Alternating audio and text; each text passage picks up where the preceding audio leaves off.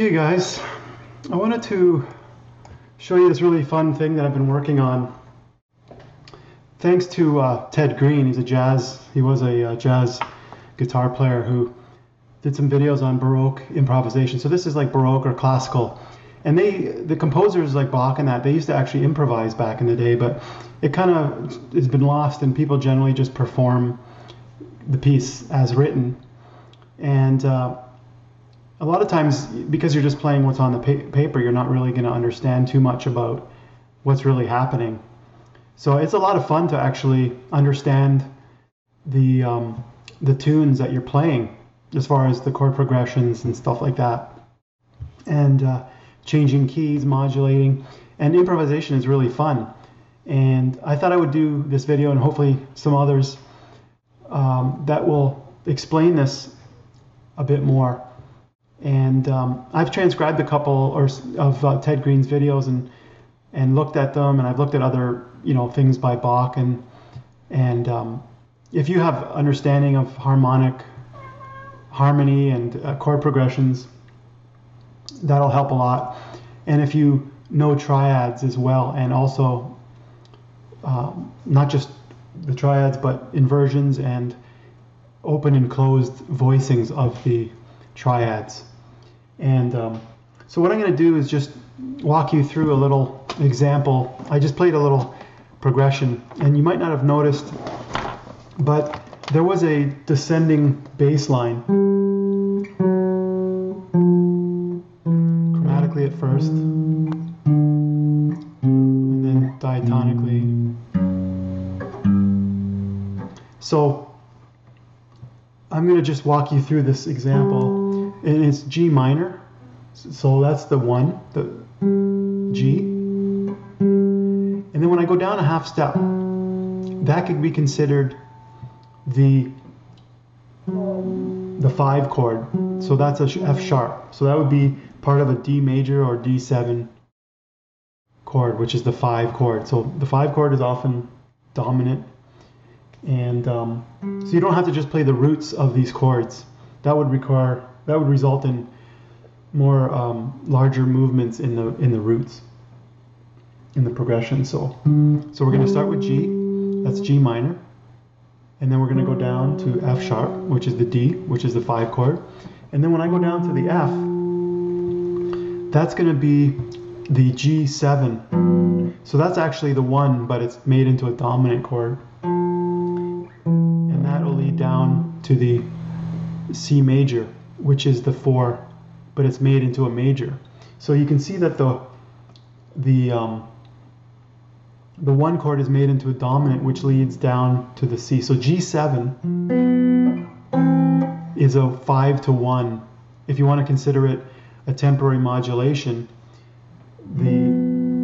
so we are expecting a G minor, and we played a G dominant, and then we went to C major instead of C minor.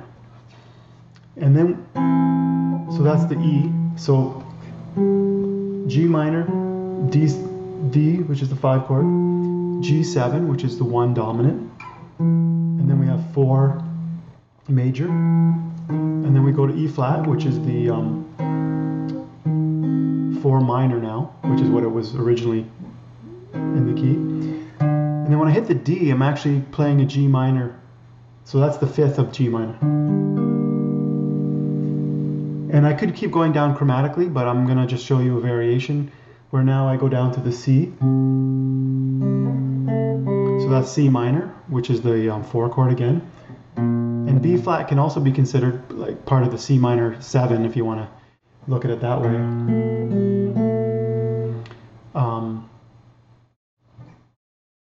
Or you could consider it the B flat of G minor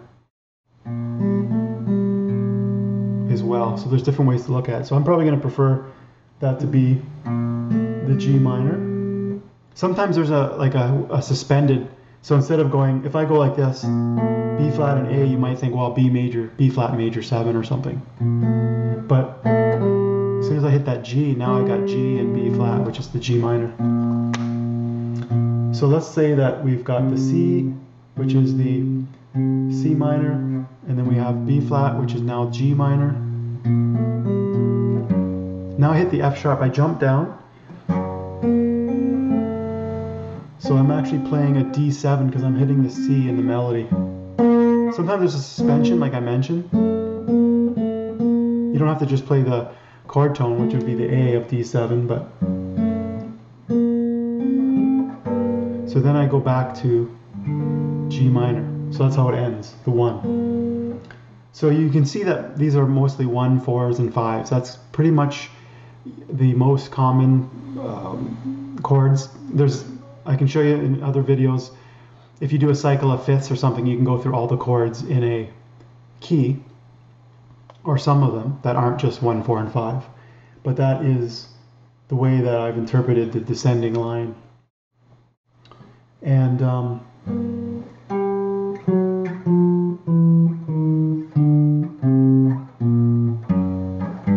so here I went down diatonically, and then I went from the B flat down to the F sharp. So that's a third.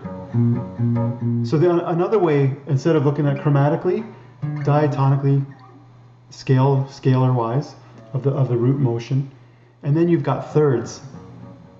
You can jump in thirds in the bass, and you can pretty much do almost anything, but like I mentioned, the cycle of fifths or fourths, that moves in fourths and fifths as well, and those are really common movements of the chords. And then you can also go ascending like that. And we can talk about that in another lesson. But one thing you can do is look at the bass. Take the bass line that I've given you,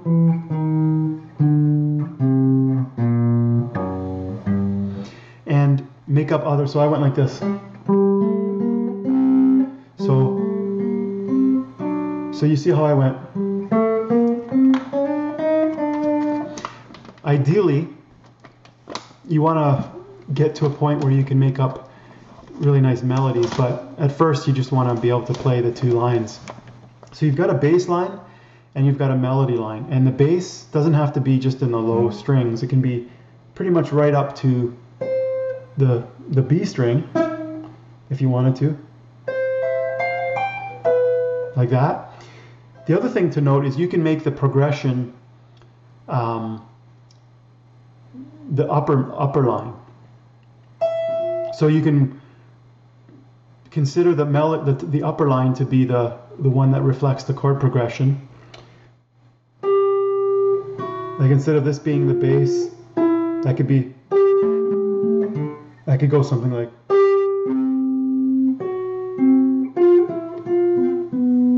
So that's actually, so you're playing the melody on the lower line and the chord progression in the upper line. And you can switch. So you can get really complex over time. And then you've got, like I said, with the dominant, you got modulation. So instead of playing, if I go D, if I want to play let's just say D to G minor.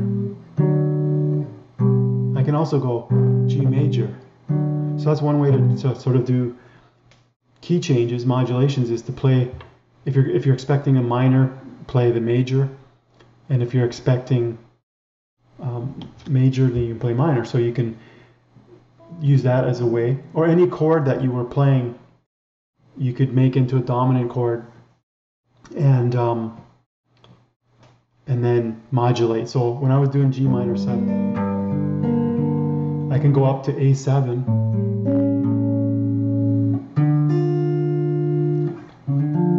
So I went like G minor.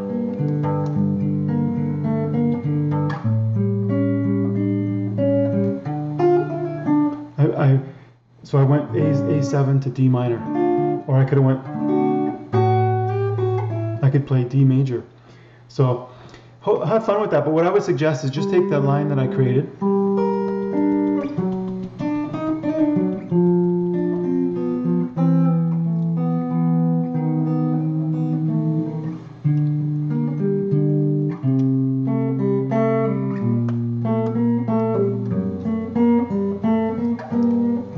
just kind of play around with the melodies and just make sure you keep hitting that bass line.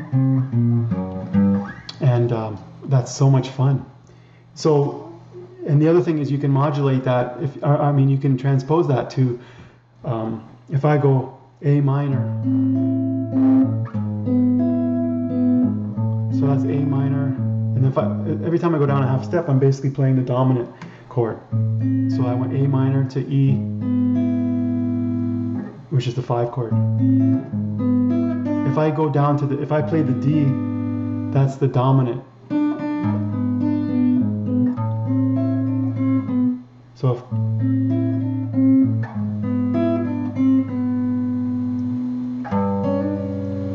so basically, there's a similar pattern every time. If you do it in another key, A minor, down a half step goes to the E7 or E major. So that's the 5 chord when you're down a half a step. And anyways, hope you guys like that. And I've attached a little PDF tab that shows the bass line and that little melody that I made up in the beginning. And you'll be able to check that out in the description below and play with that and let me know what you think. See you guys.